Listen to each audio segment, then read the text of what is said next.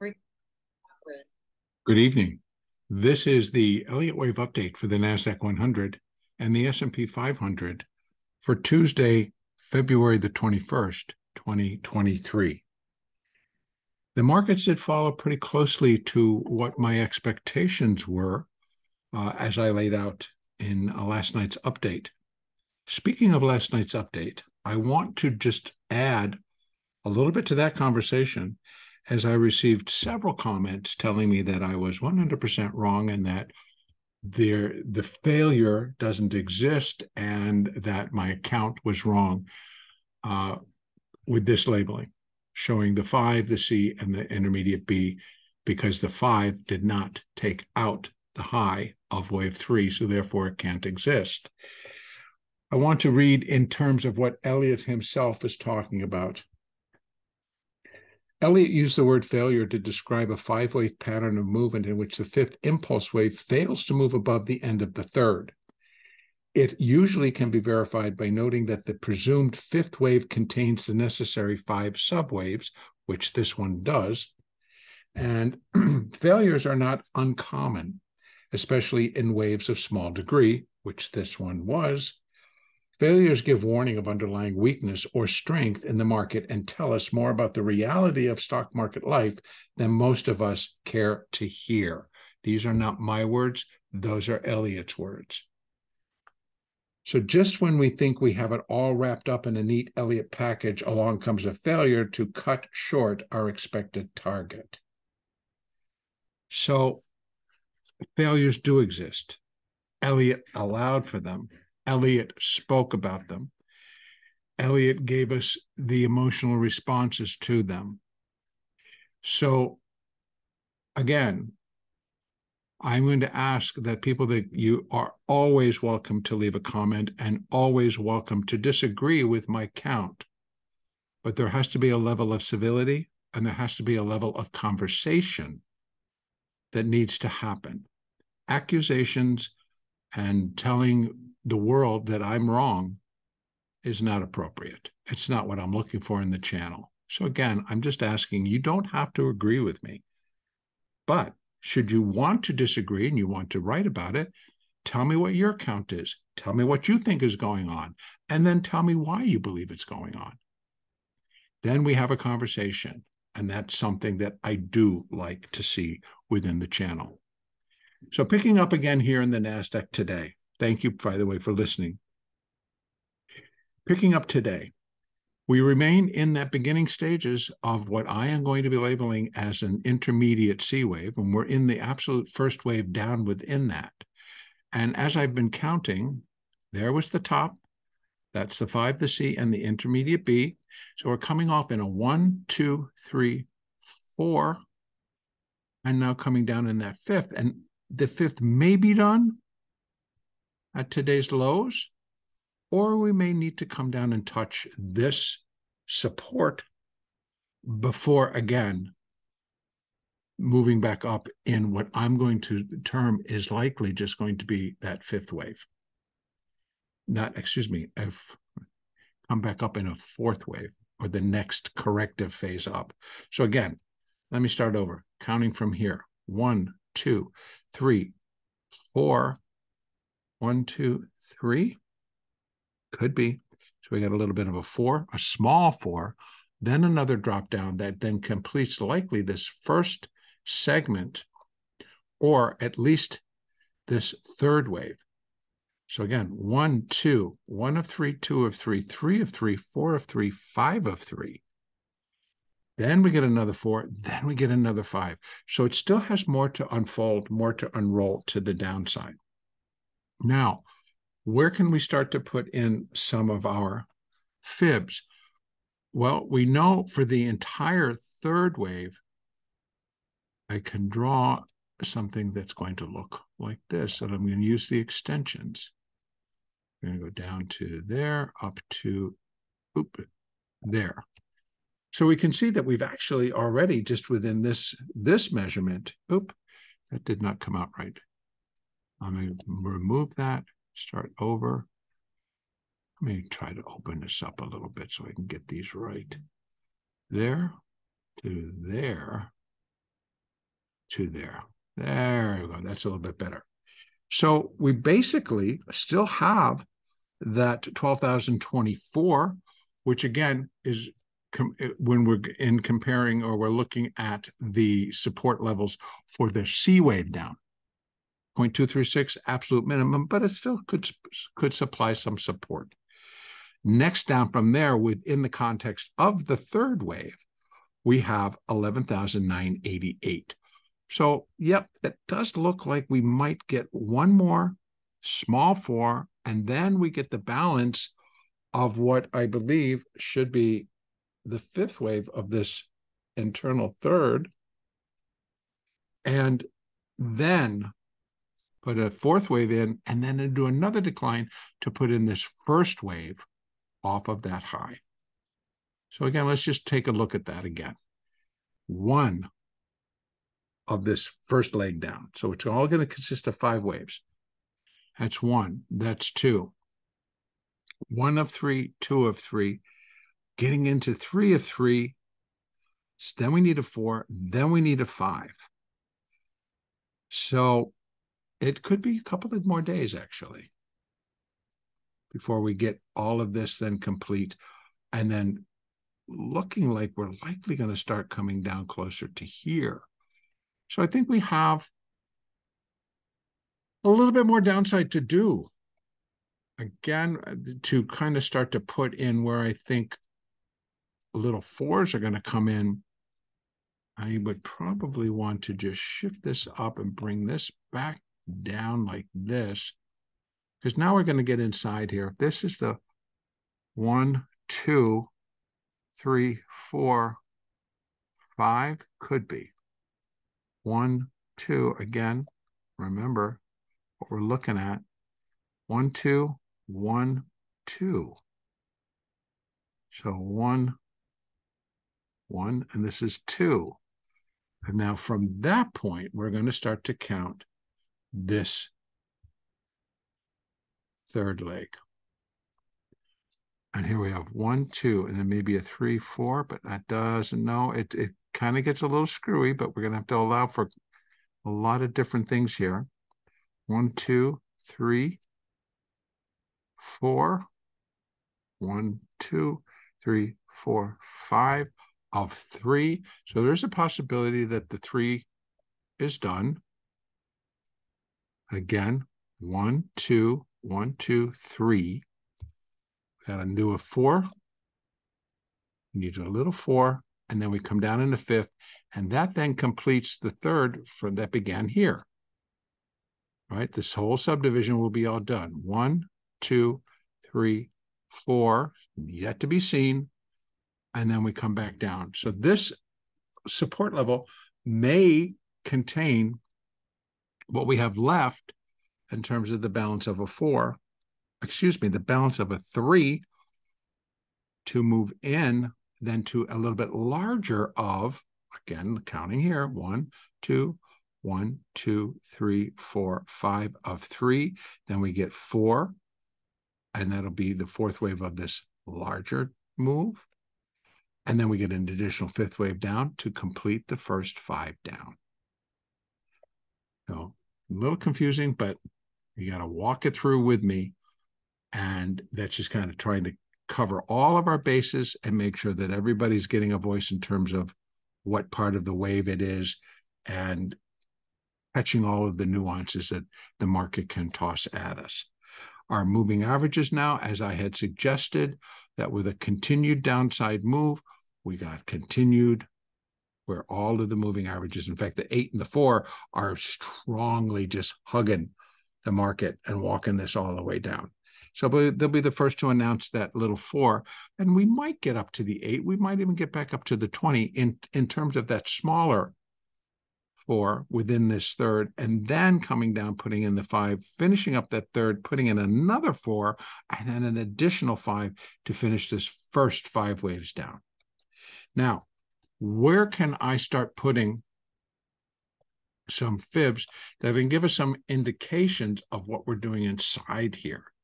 Well, first one that I can do is I can come 1, 2, Yeah, I'm going to do there. This is just going to tell me where this little 4 or where this fifth should finish. And again, we still have 12,080. And so probably going to come into there. But if I'm looking for the whole thing, 11,989 seems to be the number right there. And that's what I'm going to look for. And then we'll get that little bit larger of a 4. And then we still got that fifth. So where then can I be looking? Let's take that one off. And we're going to come down from, and this is where it's going to get sticky because we don't have all that much before we're sitting back down here at 11,988. So we still have, those numbers are all in play, and then we have the additional that we wrote from here. So we're still all down into this high 11,900s. And then I will be able to add additional fibs once we get additional moves in place.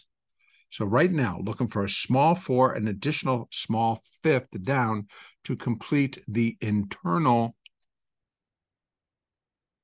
third, right? That started here. 1, 2, 3. We're looking to finish the 3, get a 4 and a 5, which might take us down to 988, maybe lower. Once I get that fourth wave, I can tell you where the fifth's going to end up. Right now, don't have it, so it's too hard to kind of put it in. I can do a couple of looks at, and that would be if that is the bottom, and then we're going to go back up to this level, let's say, and we're looking for a fifth wave that's going to bring us into 87 and then 950-ish. And that's saying that it only gets above, or it only gets back to 12,151 in this little fourth wave. So we got a lot of possibilities, but as it starts to unfold, I'll be able to do intraday type work and figure that out. So I'm still, bottom line here, still looking for additional downside to put in this first 5 waves down on the hourly chart.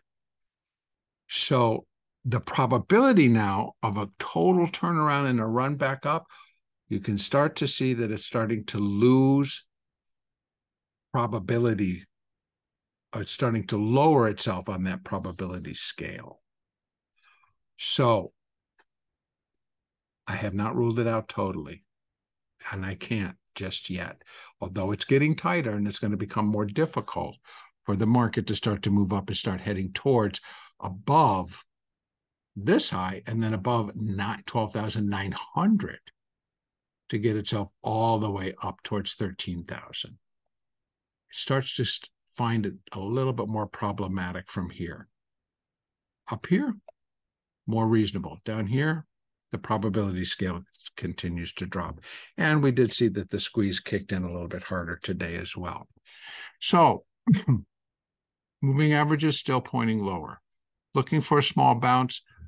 Right now, I'm going to peg resistance at 12,152, 152. And then next up would be our 20, which is at 12,225. That would be, to me, a little bit high for a fourth wave, being that this is likely the first wave of that whole sequence down. 1, 2, 3, 4. So that's why I'm looking for a little bit less. Maybe up to 12,175-ish is a possibility. So first one is 50 to 55, and then we have 75 to 80, 85. Those would be two reasonable when I'm comparing it to the moving average. Get one more leg down, and do another 4, and do another little bit larger leg down. Still, I believe, ending up somewhere around 11,988 down to 11,050, 11,950. All right, let's move over. That was the NASDAQ. Let's move over to the S&P. Sometimes S&P does feel a little bit cleaner. So we're going to do the same type of account. I know I'm not filling it in because it just gets too cluttered. But here again, there's the 5. There's the B. There's the failure. 1, 2. Now the third is breaking down cleanly here. 1, 2, 3, 4. And that 5 looks complete down here. Now, initially, I had been talking yesterday that I felt that this wave down, this beginning of this wave down, had the potential and likely the power where it could get it down to 4,000, and it smacked it on the nose today. I was looking for it possibly to jump below 4,000, maybe get down to 39.91. But then you go over and you look at the SPX, and the SPX did close below 4,000 today. So let's set us up for tomorrow. We might see a really gangbuster get back above 4,000 type move in the SPX, which here would drive us back above 40.20 and on upwards of 40.40 up to 40.65. Now, is that what I'm necessarily going to look for? Again, let's count it out, and we're going to find out where wave 1 is. This is 1, 2, and now we're still 1, 2, 3, 4, 5. What for? What's that first wave that it can't? That the fourth wave can't break? It's way over here. So 41.04 is going to be that fourth that cannot. Excuse me. It's going to be that first wave that the wave 4 cannot go over, cannot enter into the territory. Where that previous fourth is, though, is right here. So what do? Let's just take a 1, 2, and if this is going to be our complete third, let's go ahead and put in our retracements. A little bit different than in the NASDAQ. The NASDAQ is not this advanced. It may be, and I'm just missing it on the internal count, and we'll find out. Here, just a normal 0.382, normal expectations, 40.65. And here you have from that bottom, that low, because it's the price territory thereof, 40.55 to 40.90. Here's the level I don't want to see it above, 41.03. So for tomorrow here in the S&P, I would expect a little bit of a bounce. Now, again, you can make your adjustments to your fibs should the markets when Asia opened, or again, when Globex starts in this particular market in about 30 minutes, they could drive it down. And they put that low in, and that's going to change your numbers for the expected fourth wave to come up. So again, let me review that account. 1, 2, then we drop into the third, the 3. 1, 2, 3, 4, 5. If 5 still has a little bit more to go, then we will make the adjustments on our fibs by running it again from the top of wave 2 to the bottom of wave 3, wherever it should be. Right now, we're taking it to today's low, which is 4,002. Okay, so that kind of completes that. Taking a look at the moving averages here, they also are pretty much spelling the same thing.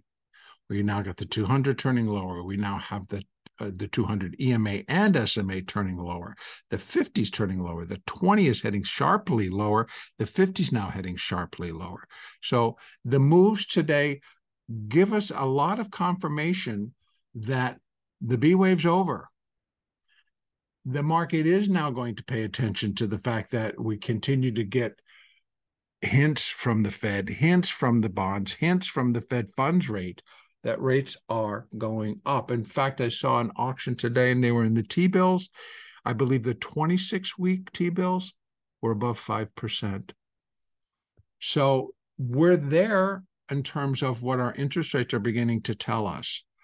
So how far behind can the Fed be in raising rates more substantially and then maybe we've got to raise the possibility that it's going to come in above 50 basis points, and we'll be back at a 75 basis points. So PMI flash came out, market reacted negatively. They tried to rally it off of that, but it didn't work. And then we found additional sellers. Initially, right off of the bell this morning on the opening, we got a lot of buyer. We had a lot of buying activity, pushed the market up to session highs. Before, it was just like sold for the balance of the session. What that was this morning, your guess is as good as mine, but I'm going to assume it was how traders were coming out of Friday's expiration. So that's really going to be about it for today. I think if I'm just going to take a quick look at the bonds, the one that I'm going to talk about today, just so that because we're always got to keep an eye on these because they're actually front and center right now. The 10-year bond. Again, I talked about this on Sunday's update, on the big picture update, and I had spoken about this level, 111.010, which is where this market basically closed today. A half a pip above it, and it hit it and it held. That's also on the bigger scale, a bigger fib. It is the sweet spot. It is 70.5% of this rally. It's come now down and held. This, as I have been describing, as far as the 10-year note is concerned, it's a major level. A break below this drops us into what I would call a slight black hole. And the market could quicken its pace and drop down towards 109 very quickly. Now, that would not be very healthy in terms of what we can be expecting. We had 4.25 on October the 24th. If I took it that low is October. Actually, this is my monthly chart. Let me go back over to where I'm going to go to my weekly chart. I can get it off of this next one. Sorry. All this futzing around. Was the 17th. So on the 24th, the 10-year note logged a yield of 4.25%. So last Friday, as I mentioned in the update, so just to quickly go back over that, the market closed on the 17th. The market closed at 3.82%. We've now dropped quite a bit. So are we back to 3.95, closer to 4%? And if we drop again and equal that low, that's 4.25%. And then why I am talking about this now is not necessarily in conjunction with the rate as it is in terms of, remember that I've been counting that low, that October low, as a completion point for an intermediate degree A wave, which suggests that this move is a counter trend, granted, but it's a B wave, and that will consist of a minor degree ABC. And as you can see how I'm labeling it thus far, A, and this would be the minor B if it holds. Now, if I have to turn and count this instead of 5, I have to count it as an ABC of itself. It could tell me two things. One, the counter trend rally is done at this level, at these highs that we had closer to 116. And it, in my mind, is going to show us the weakness in the bond price and the strength that's coming in terms of interest rate hikes. Because what we would be then looking for, if this completed the entire B wave inside of this intermediate B wave, then we're going to be putting in an additional 5 waves down from this level versus this level. So that's a lot. That's going to be pointing to much lower than here. Then we're looking at like coming, back towards 103, which was the low in 2008, 2007, during that whole debacle. That's where we'd be ending up. And it has to come in an additional 5 waves down. If I bring this back to my daily, what am I looking at? 1, 2, 3, 4. We've got that. We've got it going. Maybe this is just the first leg. So again, is that just going to be minor wave 1 inside this intermediate C wave, which is beginning here? And so there's so much that could be going on. And again, I'm bringing this up because should it start to break, the bond market is telling us, get ready, markets. The interest rates are going to go much higher than you are all expecting.